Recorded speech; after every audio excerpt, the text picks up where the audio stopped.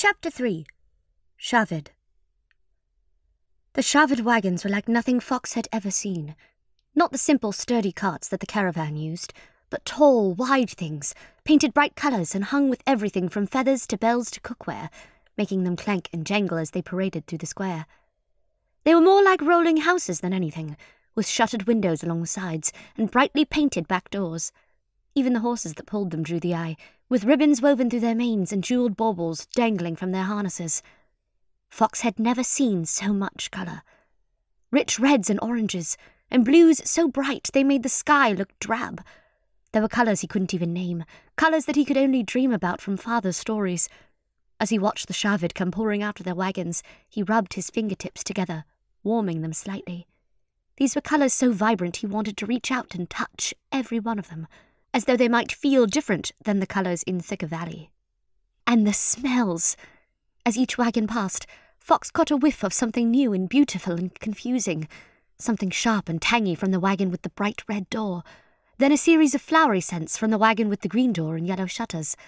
The last wagon smelled entirely of leather, but it was the richest leather smell Fox had ever experienced. There was something soft about the scent that he couldn't quite figure out. The shaved began setting up camp in an empty stretch at the western end of the square. Fox was amazed at how quickly and seamlessly they worked, almost like a dance. As he watched, 3 of the men began unfolding the sides of one of the wagons, transforming it into a small stage at the heart of their campsite. 2 more wagons were parked on either side, and they too were in the process of being transformed. Women were pulling out bright patched awnings and long tables from the wagon sides, turning the wagons into selling booths before Fox's eyes. "Hey!" shouted Lai in his ear, and Fox jumped. He'd been drifting toward the shaved camp without realizing it. Now he stopped, tearing his eyes away from the whirlwind of colour. "Yeah," he said sluggishly. "I said come with me. I want to get some of my savings so I can buy something." She grabbed Fox by the arm and pulled him away, back to the 5 sides. Reluctantly, Fox allowed himself to be dragged against the tide of Thickens, hurrying to get a closer look at the shaved. Once inside the tavern, he followed Lai upstairs into the end of the hallway, where she and Boric shared one of the rooms. "I've been saving up all winter so we could get some new things during the homecoming barter, but this is so much better," said Lai. She dropped to her knees in front of the fireplace and pried one of the bricks loose. In the hollow space beneath it, she stashed her most precious things: money, her favourite doll from when she was younger, and a deep green hair ornament that she never wore. Fox saw the polished surface glint in the weak ember light and turned away. He'd seen Lai's treasure trove before, but that hair ornament was the only thing Lai had of her mother's. Looking at it always made Fox feel as if he were intruding on something very personal. Lai pocketed a handful of silver and replaced the brick. "Let's go." Downstairs again, they were briefly held up by a group of Lai's cousins, all sent to help with the extra tavern business. Fox waited impatiently as Lai issued them their tasks, then finally grabbed hold of her shoulders and pushed her from behind. He steered her all the way to the shaved camp like this as she laughed. A tall, broad-shouldered man was standing on the wagon stage, addressing the crowd. Fox dropped his grip on Lai, and they squeezed up to the front of the gathering to listen. "And so, we thank you for welcoming us into your beautiful valley," the man was saying. His voice made Fox feel warm, as though he was sitting by the kitchen fire in the early morning. He was also dressed in the most remarkable clothes Fox had ever seen. His vest was bright red, and hung with rows of gold beads. Gold stitching winked from the cuffs of his deep blue shirt, and even his boots seemed to be patterned with golden leaves and feathers. Fox missed the next thing the man said. He was so fascinated by the colours. Suddenly, the man was bowing his way off stage, to be replaced by a handful of the other shaved, all dressed in bright costumes and with masks tied to their faces. The shaved players put on a show like nothing Fox had ever seen. It was a comic piece about one of the gods falling in love with a milkmaid, and it had the audience applauding and cheering riotously. By the time the players took their final bow, Fox was holding a stitch in his side from laughing so much. Then the shaved welcomed the valley folk into their camp to trade and enjoy each other's company. Fox found himself shuffled forward by a mob trying to reach the sellers' stalls, and he ducked quickly out of the way to avoid being trampled. Lai had vanished, presumably joining the eager crowd, and so Fox began to wander on his own, taking in the colours and smells with quiet delight. He caught glimpses of jewellery at the selling stalls and leather masks that mimicked the ones he'd seen on stage. A handful of boys were buying ornately carved wooden swords from one of the players, and Fox couldn't figure out why. Thickens had no problem carving their own. What made these so special? For a moment he stopped to watch, frowning at two little boys as they squared off against each other in an empty patch of grass. And then, as they began play fencing, Fox stared in amazement. Multicoloured sparks flew each time the wooden surfaces met, and Fox could swear he heard the clank of steel on steel. As the children fought clumsily, having no real idea how to fence, it almost seemed as though they were no longer dressed in their festival clothes. As Fox watched, he could swear that they were suddenly clad in chainmail and armour. The vision flickered and shifted as the combatants moved, but it was there. He turned away, staring around the rest of the camp excitedly. Tents as garishly bright as the wagons were being pitched all around him. They smelled of silk and fur and ink. Fox let his feet take over, wandering where they would, with the rest of him simply along for the ride. He ducked behind the stage wagon, catching the briefest glimpse of flesh as some of the Shavid began changing costumes for another play. He turned left, making his way deeper into the campsite. His feet took him past an open tent, almost a pavilion. Inside he saw a handful of thickened girls, including Kimmick, swaying their hips slowly in rhythm to a piper's tune. A tall, beautiful Shavid woman in a long flowing skirt was directing them, seemingly teaching the girls a foreign dance. As Fox scanned the scene, he caught sight of the piper, dressed entirely in multicoloured patches. Fox watched him, sure for a moment that he'd seen a shower of sparks pouring from the pipe's end. But he blinked, and the vision was gone. The next performer he came across caught and held his attention for several minutes. A juggler, dressed in a costume of cream and gold, was entertaining a small group. He was juggling what first appeared to be solid golden baubles, the size of spring apples.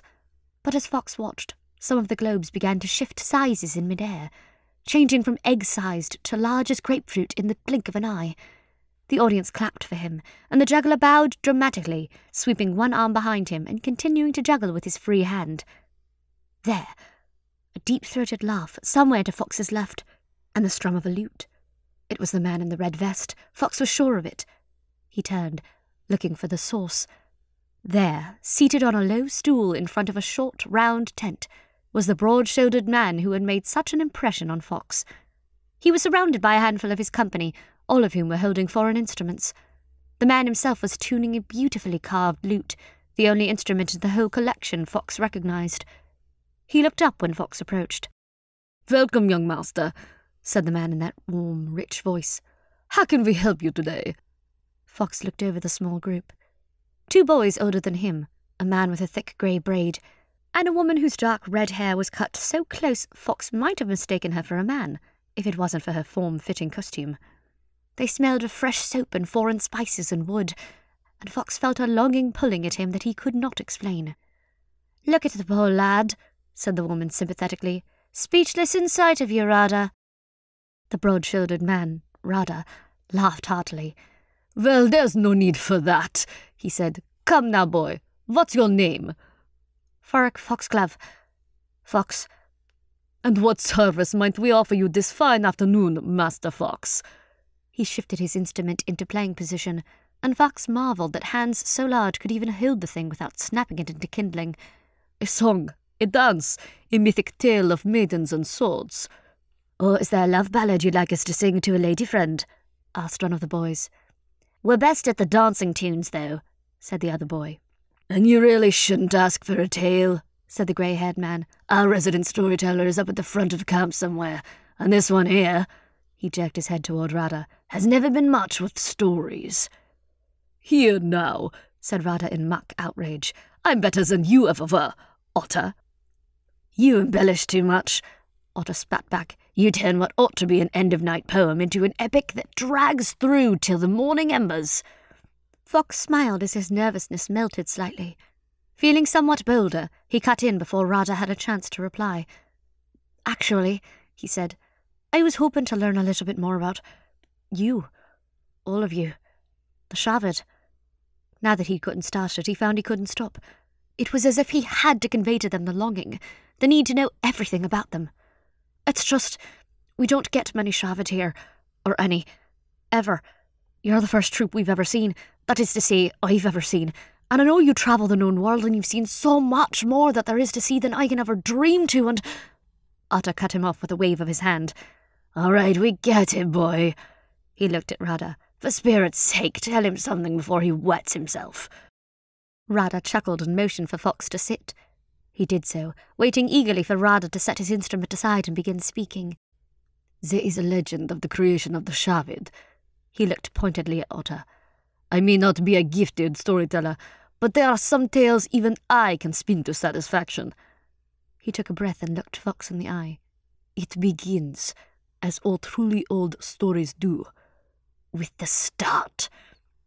In the beginning, Dream fell in love with Spirit.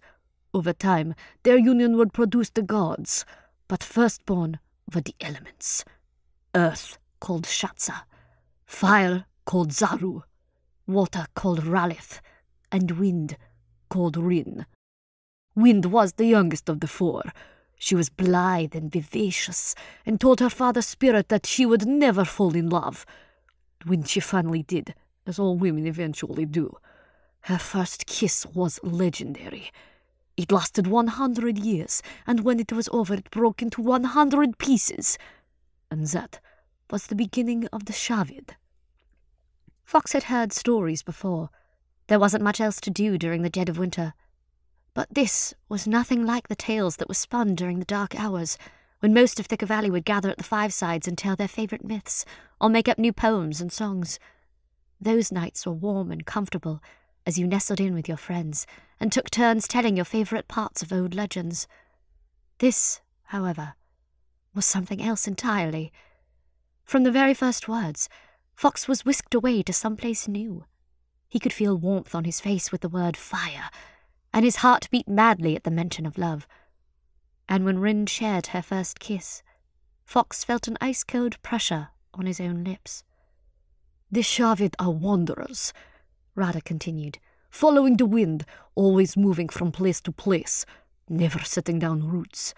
They make their unofficial home in a town called Wanderlust. It is a place that exists only once a year, and only for one purpose, to host the yearly gathering of the Shavid, a festival at summer's end, dedicated to the celebration of their patron goddess and the birth of their people. There were tents, dozens of them, shimmering in Fox's vision, and the distant sound of 100 wagons rolling through the woods toward the heart of Wanderlust, and brief, teasing scents flittering through the air, but disappearing before Fox could place any of them. The rest of the year, the Shavid travel in smaller groups or on their own. Their magical blessings are a reflection of Rin's own passions, music, dance, theatre. But their true blessing is in their connection to the wind. It is Rin's voice to them, whispering in each ear and heart. The children of Rin answer to no master but the wind. When Rada bowed his head, the story at a close, Fox realized he hadn't been breathing. He took a deep breath of ice-cold air, pulling him from whatever spell the story had wrapped around him as Otter clapped Rada on the shoulder. Well done. See, you can practice brevity when you really want to. The musicians and Fox laughed, and the red-headed woman tugged playfully at the ear of one of the boys. Come on, we'd best start getting ready for the show. The group began to gather themselves up, straightening their costumes and checking that their instruments were in order. But Rada stayed put. He caught Fox's eye and held his gaze. You're still hungry for more, aren't you, boy? Fox nodded, and Rada seemed to scrutinize him closely for a moment, as if there was something about Fox that he couldn't quite put his finger on. Then he clapped his hands together and said, Well, Rada Southwick is nothing if not a people-pleaser. He dramatically swept up his instrument again. Come now, ask me anything, and I will be honored to oblige. What did it mean, the magic blessings?